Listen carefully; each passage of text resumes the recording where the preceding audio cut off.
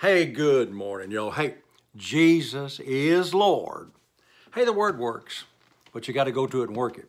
The effectual, fervent prayer of a righteous man. I want to read to you out of James chapter 5, the latter part of verse 16. It says, the prayer of faith shall save the sick. Well, what's this? The sick. The effectual, fervent prayer of a righteous man availeth much. Or I like to put it this way. The really good, believing, strong prayer, seeking God, asking God, making a demand on His covenant. The effectual, not willing to take no for an answer. Fervent, going to God and meaning it, of a righteous man, avails much or changes things or causes things to change. Somebody said, well, I wouldn't pray like that. Well, that's why you're not receiving. You're just kind of hoping, and maybe God will feel sorry for you. No, you've got to realize God is a God of His Word. This is the confidence, 1 John 5:14. This is the confidence that we have in Him. Confidence, the assurance, the privilege of boldness. This is the confidence that we have in Him, that if we ask anything, watch, anything, according to His will. So what I have to do is find out what His will is. For instance, is it God's will for me to be well? Psalm 107 verse 3 said He sent His word and healed me. Matthew 8:17 says Jesus bore my sicknesses and carried my diseases. And 1 Peter 2:24 says, and with His stripes I was healed. And in 3 John verse 2, beloved, I wish above all things that you prosper and be in health. So it is the will of God for me to be healed. Jesus never told anybody to stay sick for the glory of God. And in Acts 10:34, how God anointed Jesus of Nazareth with the power of the Holy Ghost, who went about doing good and healing all that were oppressed of the devil. So I know it's the will of God for me to be healed, so I go boldly to the throne room with confidence, and I pray an effectual, strong, believing prayer that healing has to come on my body. That's how simple it is. How about enough money to pay my bills? Well, the Bible says, wealth and riches shall be in your house.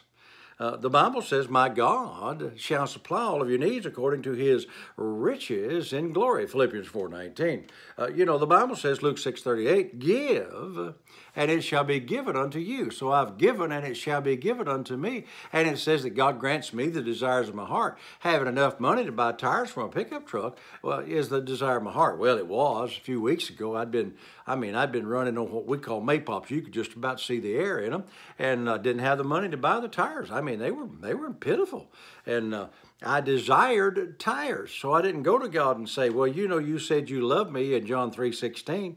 I didn't go to God in my prayer time and say, well, I just love you and I just want to praise you and thank you. There are rules about petitions of prayer. I went to God and said, I need 4, not 3, not 2. I need 4 tires for my pickup truck, and I believe that I receive when I pray, and I didn't get them that day. In fact, I didn't get them for a couple of weeks. In fact, it was, I think, over a month, but I didn't turn my confession off because, I had to pay for them. I didn't have any cash in my pocket, and so, I kept looking around till I found me a real good deal, and I found a really good deal. Not that you have to always get good deals, but I found a good deal, and I believed God for the money, and I went up there, and I not only got tires for my truck, I got tires, brand new tires for my truck, but while I was there, they said, look, we got a set over here that just come off of this other truck. This guy bought some new tires. These are like new.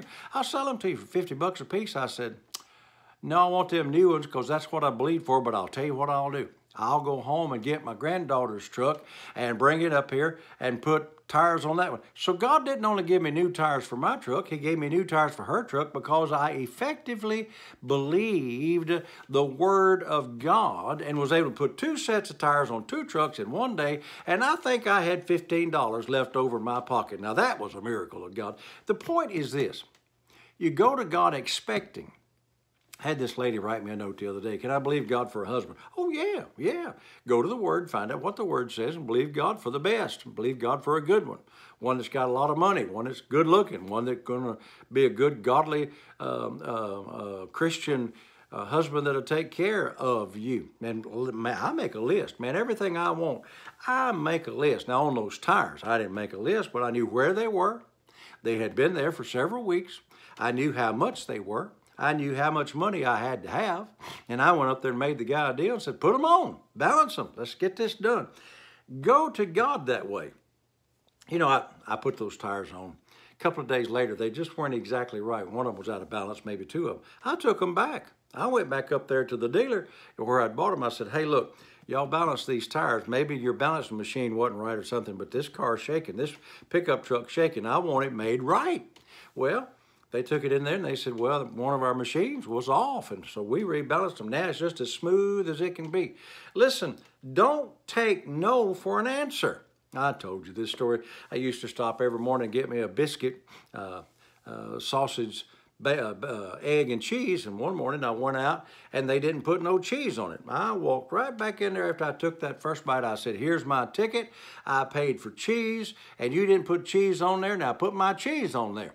That's the way you need to go to God. Now, I know that's a little strange for some of you. The effectual, fervent prayer is a prayer that's not willing to take no for an answer. It's not willing to just say, well, the Lord knows what I need. Listen, it wasn't the will of God for me to have a flat tire. It wasn't the will of God for my tires to be wore out. But after I got a hold of the Word, went to the Word, I didn't only get blessed with one set of tires, I got blessed with two sets of tires because God can do what? Exceeding abundantly above all you can ask or think, and I got to go. Have a great day. Pray the effectual, fervent, I take no for an answer prayer and always receive from God. So until I'm with you tomorrow, remember, hey, Jesus is Lord, and thank God the Word works.